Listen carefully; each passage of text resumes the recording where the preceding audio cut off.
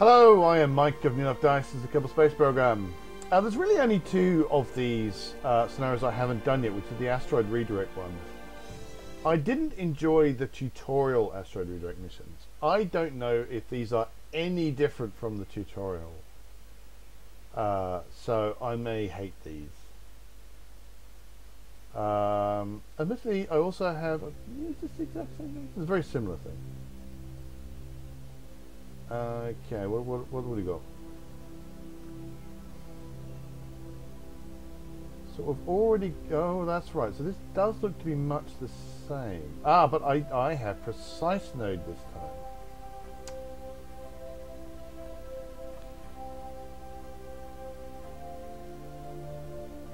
So I'm going to try...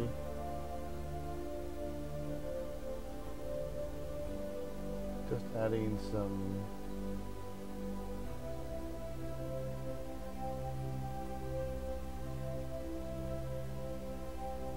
Right, that's so once I get to a certain point, if I just add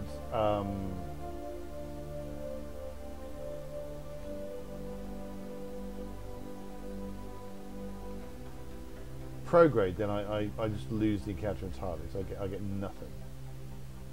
So one of the suggestions I think was moving it around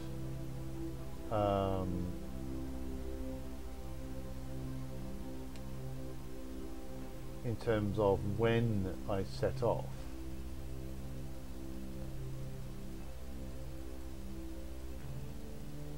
Of course, I have a bit of a problem in that as I get closer, it looks like I may have to set off. Oh, that was interesting.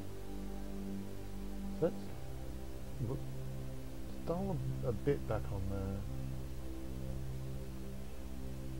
there. Ooh! This is much easier with precise node, I have to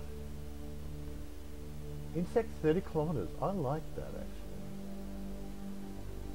Now, I might be able to play around with things like radial, anti-radial.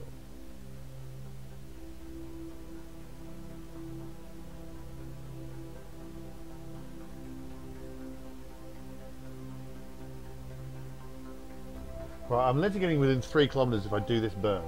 Lord alone knows when I need to do it. Oh, I've got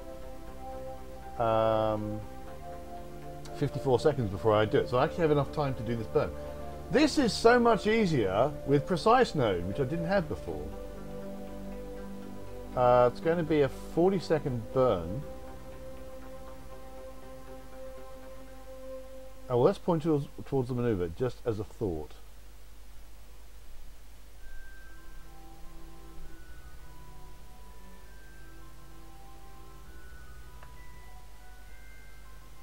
So remember, it's a great big unwieldy thing. Where's the sun? There's the sun. Right, so I'm close-ish.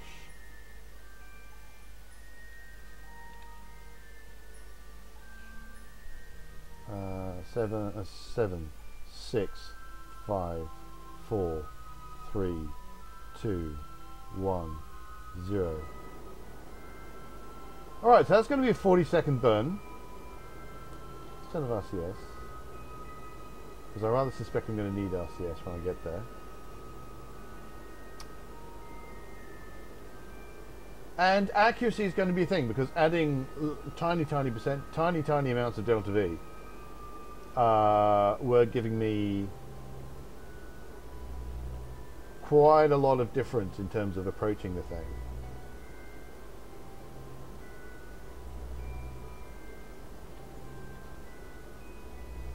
It's going to slow down a little bit.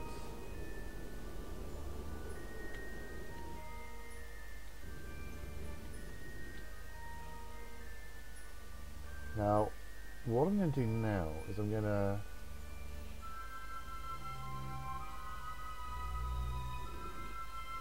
I'm still pointing in much the same way. So that... But just by adding little tiny bursts... Oh, well, let's go with that. 1.9 kilometers. I am super mega happy with that. Oh yes. So let's warp to there. So there's our target coming in.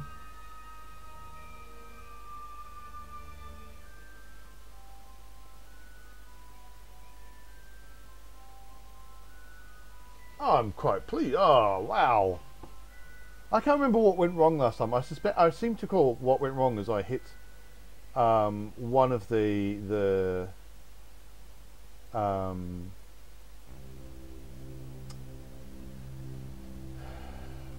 one of the other control handles, and I wasn't able to get it back,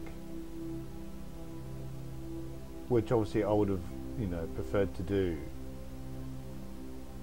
And I also suspect I wasn't able to move the maneuver the way I wanted to. So getting very close now. I'm going to switch to target. I'm just going to go retrograde. Just going to put myself retrograde.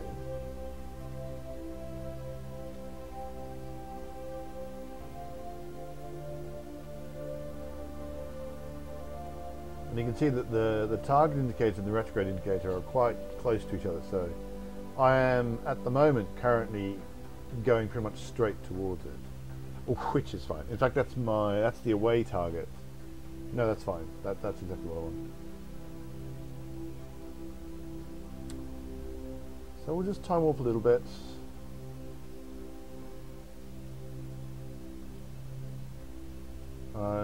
It's just when those start to separate is when I start to get interested. Also, when that gets quite low. Right, let's just information. It's going to take me 2 minutes to go to 0. So I might want to start slowing down real soon now. Now what I would like to do is if I could find the thing in the sky.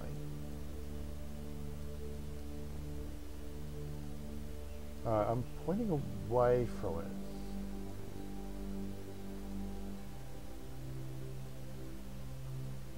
I think it should be somewhere nearby actually. Bring up the rendezvous thing. That's not actually really helping me now I think about it. I'm beginning to think I'll need to... Where is that going to be in the sky? Oh, there it is. There it is.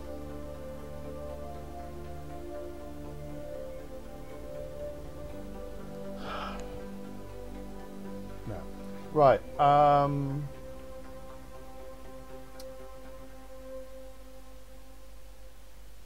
Go back to... I want to go check that information thing. Does that change? That max acceleration... Ah, no, that doesn't. That's not taking into account... Oh, yes, it is actually.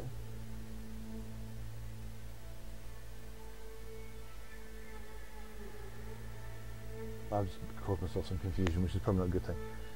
So that's 2 minutes and 26 seconds. That is indeed based off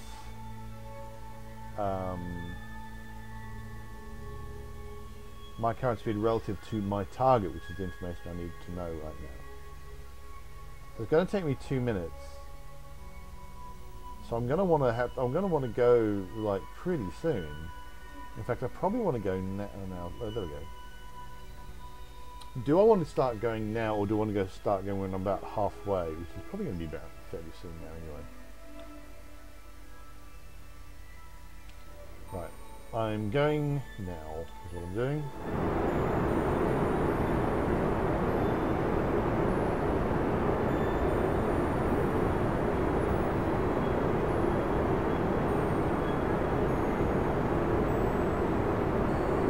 Because I reckon it's going to take... No, I don't know now.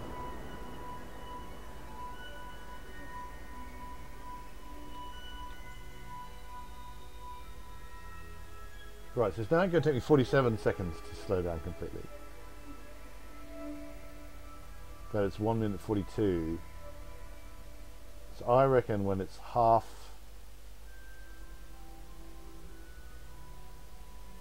that is when I would want to start to go.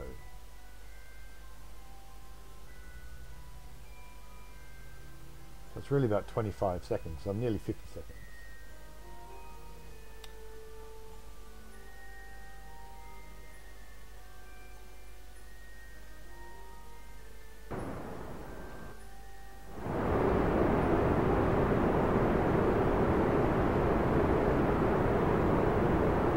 I actually have a fair amount of fuel, so that's not really the problem.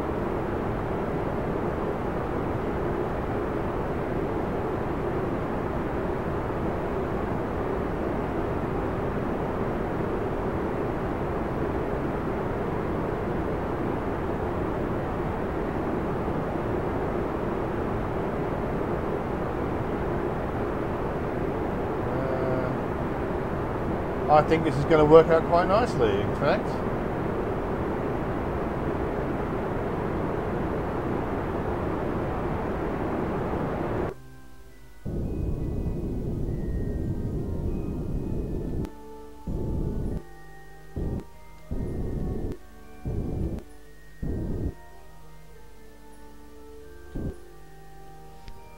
Alright, so that's about as good as I'm going to get, I think, in terms of matching speeds. I could probably use RCS to match speeds even better.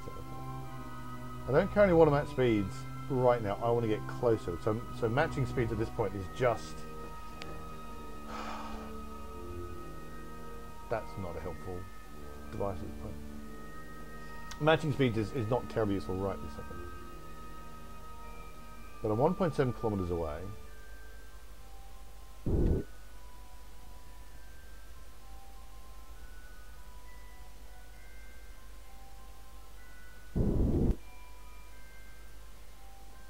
fairly slow.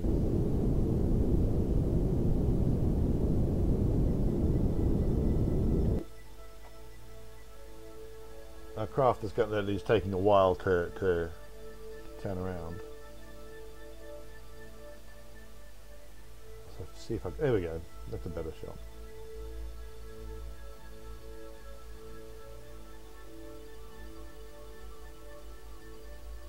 Got a fair amount of monoprop. No, I don't think it's really helping me.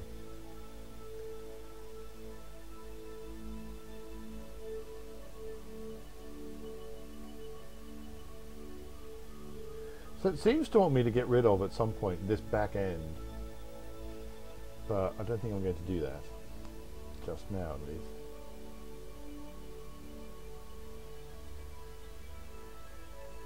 Now I'm going to use time warp to go towards it rather than trying to get more speed.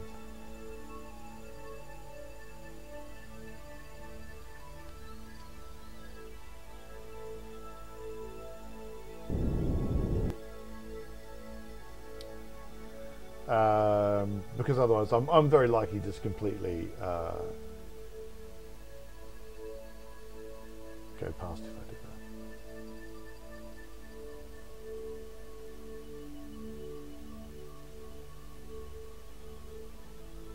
that. Don't think I'm in any danger of crashing into it.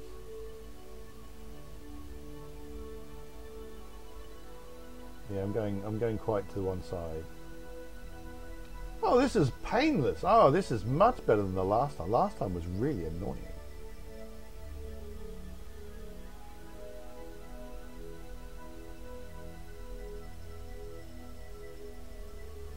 I wonder if that, right, yeah, they haven't put anything clever on here. There's a couple of things I'd want to put on. Like grabbing resources from the asteroid would be kind of cool.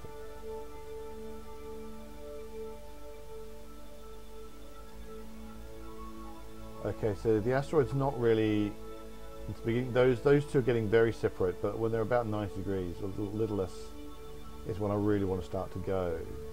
Because that's when they are as close as they're going to get at the current velocity, at the current speeds. Well, not even speeds, it is velocity, it's the directions where they go. It's a very dark space rock.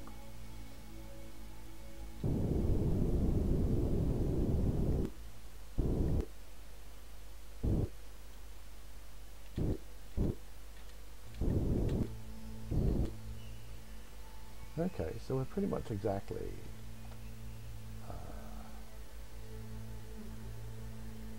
31 meters. Okay, so we're going to point to the target, and we're now going to operate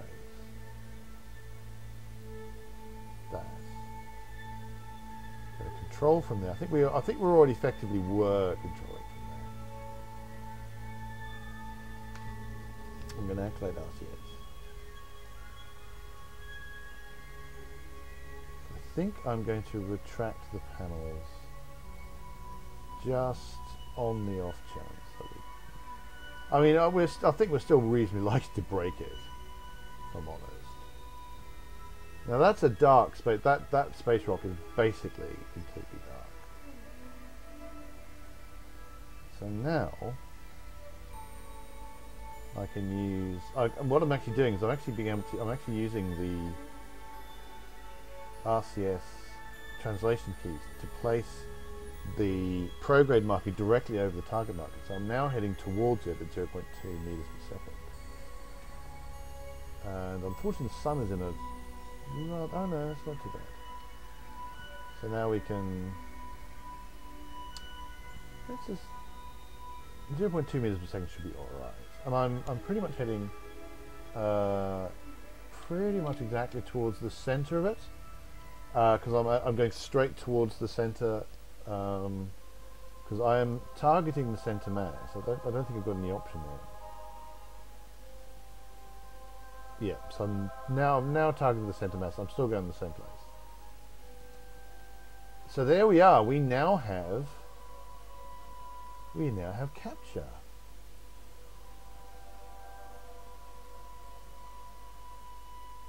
Can we look inside?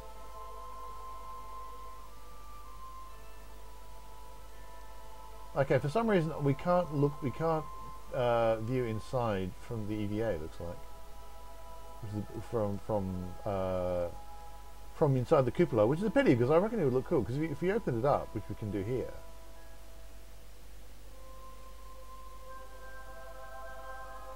interior overlay, right? You'd be able to look out. You'd be looking out through that cupola, and that would look just awesome, I think.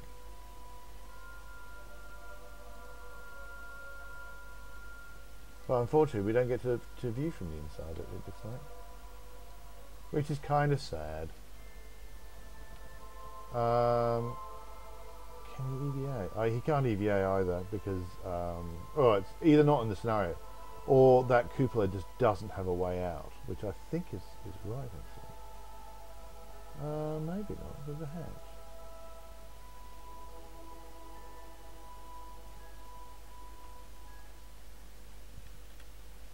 Right, so unfortunately, I thought it might be amusing to get out and do a surface sample, but we can't, so there you go.